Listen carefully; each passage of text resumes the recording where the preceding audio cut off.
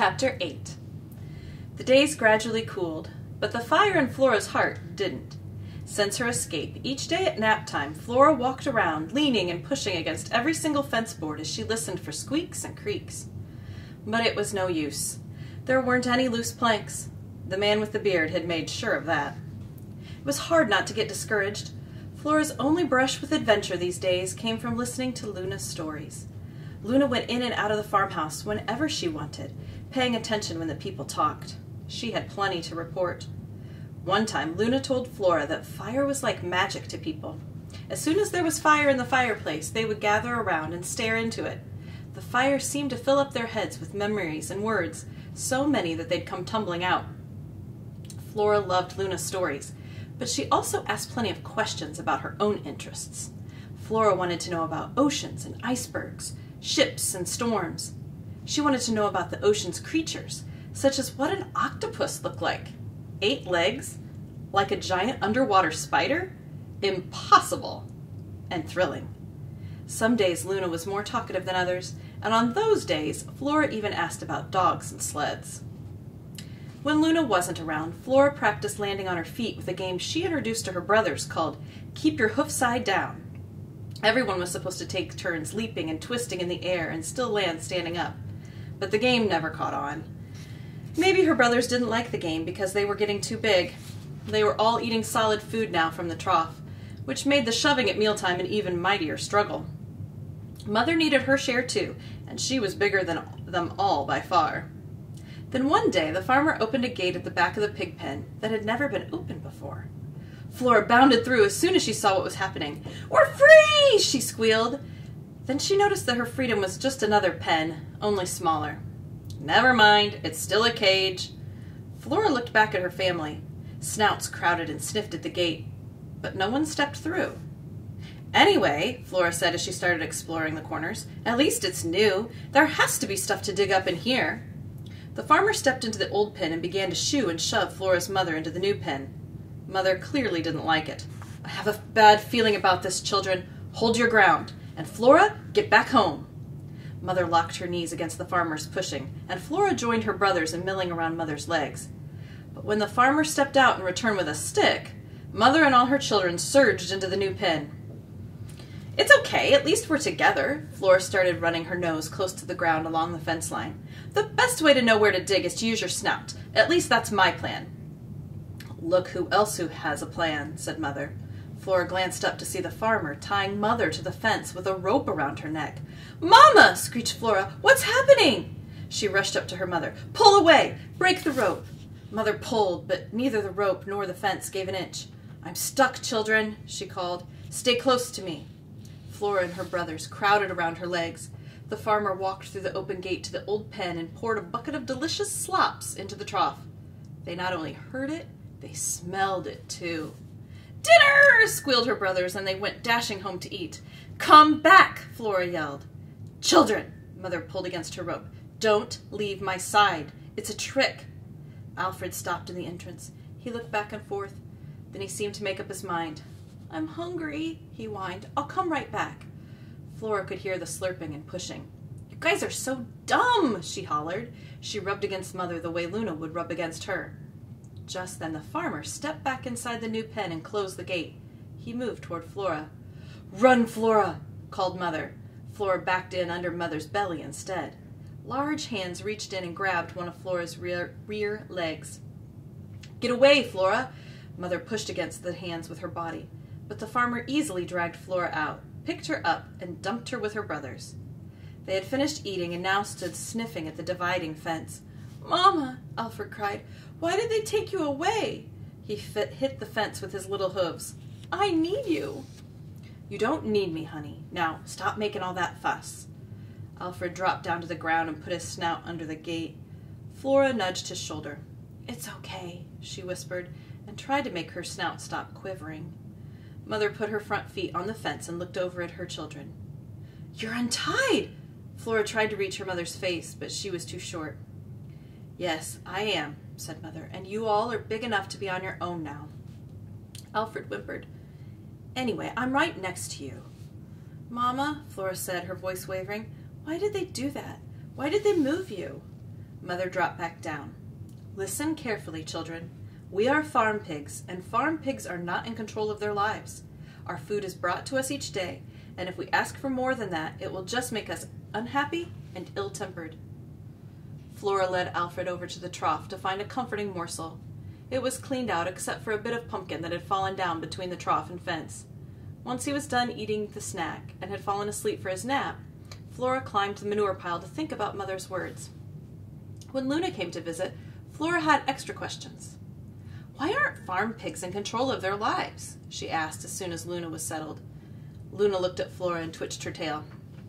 "You look as though you've been thinking about this pretty hard. What happened?" "Mama got moved out of our pen." Flora stamped her feet. "Why do dogs and cats get to be in control of their lives and pigs don't?" Luna shook her head. "Dogs make me jump into trees, and horses and cows will step on me if I'm not careful. I never know where my next meal is going to come from." "But you get to listen to stories, and dogs get to have adventures." "Dogs live at the end of ropes and leashes and harnesses. Yet nobody is happier than a slobbery dog. The trick is to have some control. Enough so that your life is satisfying." And bang! A terrific thump shook the ground. Luna flew off her post and out of sight. Flora turned in circles trying to figure out where the sound had come from. Her brothers were awake now and wide-eyed. Bang! It sounded like the farmer's hammer, only much louder. It seemed to be coming from the horse stalls on the other side of the shed. Flora had almost forgotten about Nessie because she was such a quiet horse. But not today. Flora tried to see what was happening through the shadows of the shed. "Mama!" Alfred called. "Children," called Mother, "go to the far corner and stay there. Nessie is having a tantrum." Flora stayed where she was. This she really wanted to see. She gazed harder into the shadows. Human shouts came from the cornfield, and 2 men came running. "Open the stall door before she hurts herself," one of them called. Flora watched the broken gate swing open. As Nessie was backed out, her powerful hind legs struck high, breathtaking kicks that looked as though they could bring the barn down if they connected. One of the men tossed a blanket over her head, and suddenly she was quiet.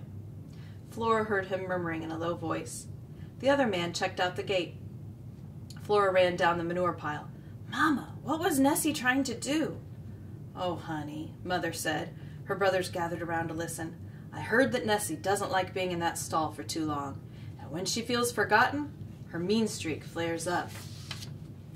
Flora's brothers went back to their naps, but Flora took a seat on the manure pile and wondered at the power of those kicks and the feelings that inspired them. Chapter 9. That afternoon, while the men worked to repair Nessie's stall door, Flora thought up a plan to get Mother back. She would ask Nessie to come over and break down the fence. Luna could take her the message. As Flora gave this plan some more thought, she sorted through the leftovers in the slop trough and found 4 corn cobs with the good stuff all chewed off. "Gather around, everyone," she called. "I've got a new game called Feelin' Kicky." She and her brothers were going to get strong. Then, if Nessie wasn't willing or able, maybe they could break down the fence themselves. "Here's what you do," Flora announced. "Toss the cob as high as you can, like this." She took the corn cob in her mouth and jerked it into the air. "Then you run to the fence, turn and kick it really hard. Run back and try to stomp the cob before it stops rolling." She glanced at Alfred. For the first time since Mother had been taken away, he looked a little happy.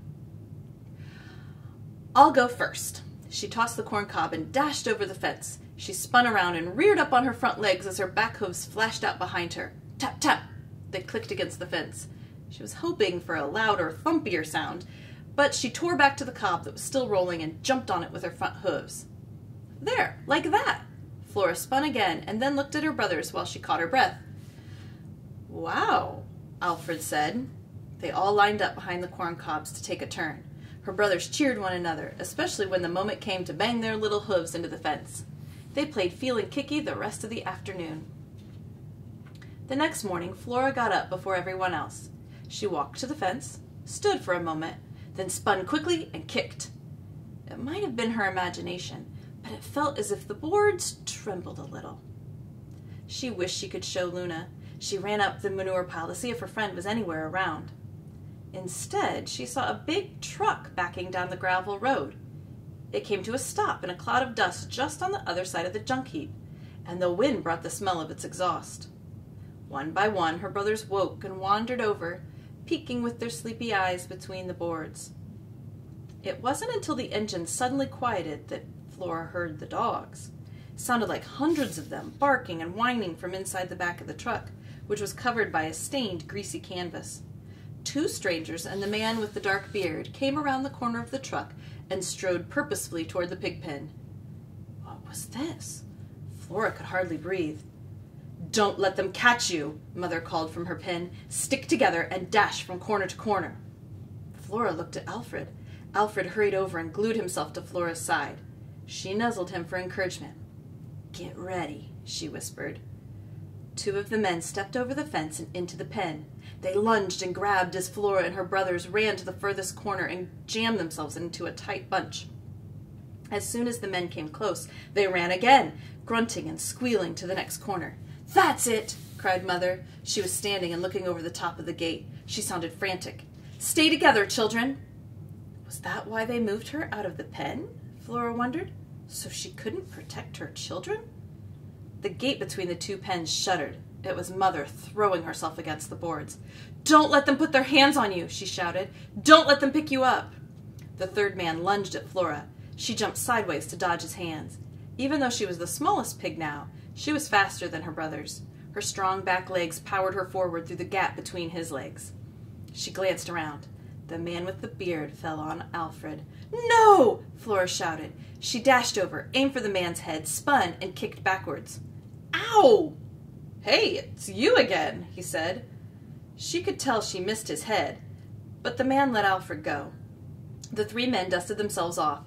Flora's mother was still shouting encouragement, but Flora's sudden attention suddenly slipped. The dogs in the truck had kept up their barking. Were they the same dogs from her day in the cornfield? They sounded similarly excited, but happy too, as though they were finally off on the adventure they had been training for. Adventure. Did she dare? This time, when the men slowly advanced with their hands out in front, Flora only pretended to scramble. She darted one way and then turned back. Her brothers, including Alfred, all made a break for the other side of the pen, but Flora stood her ground. "Flora, run!" cried her mother. "Get that one," the man with the beard shouted. "She's nothing but trouble." The men closed in from three sides, and Flora stamped her front feet. She kicked one of her back legs, but she did not run. And when they fell on her and picked her up, she did not struggle. "Flora!" Alfred squealed. "Goodbye," she shouted. "Don't worry about me. Alfred, work hard at your kicking." The men hoisted Flora out of the pen. The truck growled. Dark smoke leaped from the rattling pipe. Flora shivered. "You've got yourself a good one there," she heard the man with the beard say. The rest of his words were drowned out as a flap in the dark canvas was flipped up and Flora was shoved into a wood and wire crate.